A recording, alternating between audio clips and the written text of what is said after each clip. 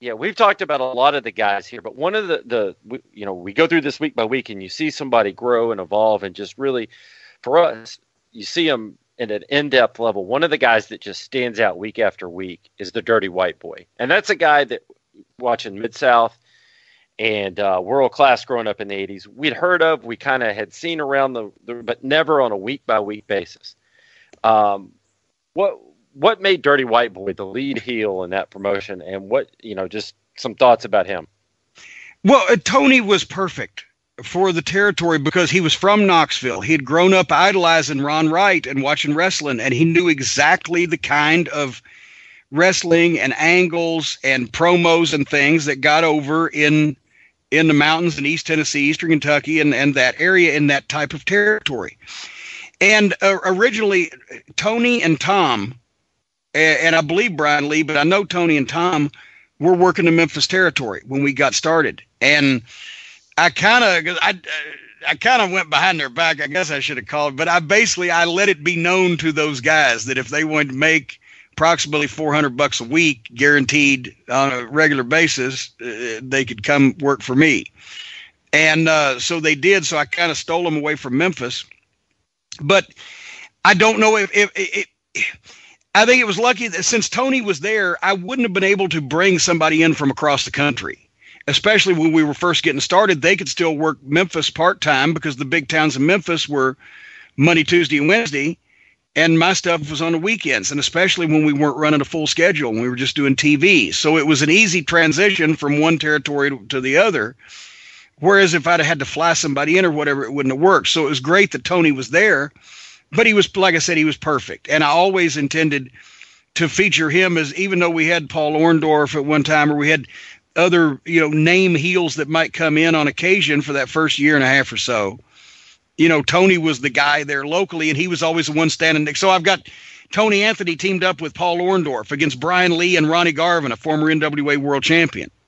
Yeah. So the match is good, and each one of my top guys looks like they belong because everybody's selling for everybody. Yeah. That's true. That did lend credibility to that, and you had those two guys. I guess they, because Paul Orndorff and Garvin obviously are more well known, I guess, on the national scene, and you see those guys there, and you got Dirty White Boy and Primetime Brian Lee there. It makes sense. I mean, yeah, it's some good stuff. Well, and then with Tony, also eventually I knew. Because he was Hacksaw Duggan in Mid-South. He was going to be a great baby face. And I just needed the right kind of thing to do it. And, of course, play on the sympathies that people would have for Mr. Wright, Mr. Ron Wright, if he actually somebody was fucking him around. And here comes this fucking smart-ass Brian Lee and that fucking bitch Tammy. And I did the Aaron Fleming Groucho Marx fucking angle. Come to true life. Where she was a fucking psychopathic bitch that was taking advantage of Groucho Marx in his declining years, and there was a custody fight with the family and etc. She's fucking him all around. Well, here all of a sudden now, Tony Anthony's Dirty White Boy's mentor and manager and longtime hero, Mr. Ron Wright, this dirty, no good son of a bitch, but he was the greatest wrestler in East Tennessee history. All of a sudden, this Wellesley College cunt graduate and this smart-ass dipwit that follows her around are feeding him some kind of medicine. He's disoriented. He's listening to them. Tony can't find Mr. Wright. It was fucking great, and it made sense with everybody that was involved, and in the end, it turns Tony Anthony babyface. Yeah, it's like with most things in Smoky Mountain. It all made sense and told a story, and you had long-term angles. I was asked recently about that. What made Smoky Mountain so great? It was the long-term angles. It was you did it the right way. There was no, what do you call it, Jim? Hokey horse shit. There was none of that. It was done the right way. Gaga or Gaga. But and also with the long-term angles, there had to be, because if you don't establish history that you can draw off of, when you can establish your own history, you're wasting your fucking time. And nothing in wrestling, especially in territory wrestling, drew like history. Bill Watts comes out of retirement in the last Stampede. Dusty Rhodes finally turns on his manager Gary Hart in Florida and begins a blah blah blah, whatever the fuck. History draws. So set up your own history. Bob Armstrong wondered why I didn't want him to wrestle, because he was still wrestling everywhere else. I said, no, you will not wrestle in this company, but I want you at every TV and all the big shows. But you're the commissioner, and you will be my Cowboy Bill Watts coming out of retirement. I would have loved to have been able to wait 3 or 4 years, but I knew we had to wait at least a year, or elsewise it was bullshit. So we waited about 1.5 years. And with Ron Wright, you knew he was going to get out of the chair. Everybody knew he was going to get out of the chair. That's why he couldn't get out of the chair. And he wasn't going to get out of the chair. I said that for at least a year. But about 14 months in, Tracy Smothers is the one he has to get out of the fucking chair for. And that gave the people enough time that they thought, oh, he's going to get out of the chair. He's going to get out of the chair. Well, I guess he ain't getting out of that fucking chair. That's when he gets out of the fucking chair. Right. What if was you the just do it for fucking 6 weeks or whatever, who gives a shit? Was the idea to put him in Tony Anthony in the Yankees gear? Was that you, or was that kind of a collaboration with Ron Wright too? Actually, that was me. I'll take that one. But that's the thing. It just started as a line. I said, yeah, say, you guys are so ashamed because the Southern boy, Tracy Smothers, but they're both as fucking country as a goddamn mud fence, Tony and Ron, right? They're even countrier than Tracy. So I said, this would be perfect. Just announce it because the people are supporting this fucking guy. You guys have decided to move to New York City and you bought property there. And then they came out wearing the fucking shit and got all the stuff and everything. And it just fed on itself. That's what you did. Come up with shit. Yeah, Ron Wright went on to say that he had to go up north to see some real doctors and not some hillbilly doctors, and they were able to diagnose him and really help him out much better than the hillbilly doctors in the Smoky Mountains. It was really brilliant. I mean, we haven't gotten there yet in the promotion, but it's coming, and Ron Wright pops us every single week, it seems. It's just what he does. That's how great he was, and on the mic. I wish he was alive. I'd love to talk to him about this promotion and just his time in Smoky Mountain and beyond that, because he was so good. But that was done really well. He probably had more stories than anybody in the wrestling. Listen to the Tennessee Studcast. Ron Fuller will tell you some Ron Wright stories, but he was the epitome of professional wrestling. I just heard. No, he really was, because, and even though he wrestled in the boys club and amateur wrestled back when that in East Tennessee, that meant probably stretching each other and, at the boys club.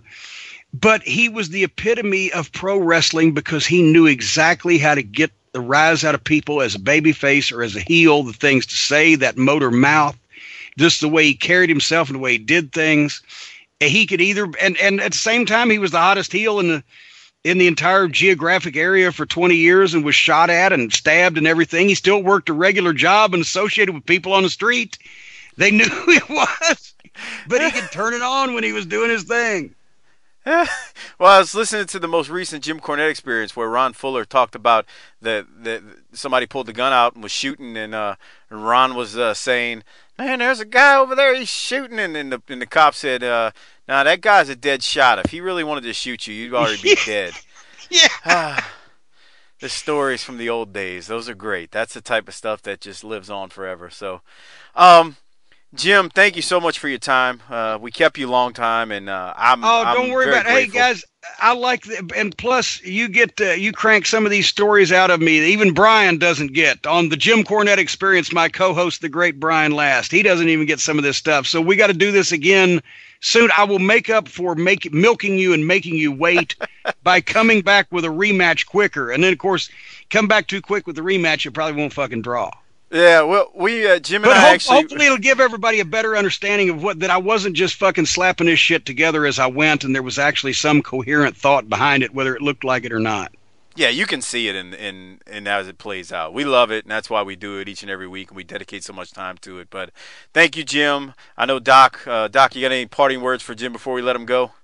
Well, I just wanted to tell you something. One of the things we do at the end of each episode is we give the episode a rating on a scale of 1 to 10, and we call it handing out disability checks, because we like to play heel a little bit ourselves. And then we also give out the Government Cheese Award for the guy or the angle that was the hottest angle of the episode.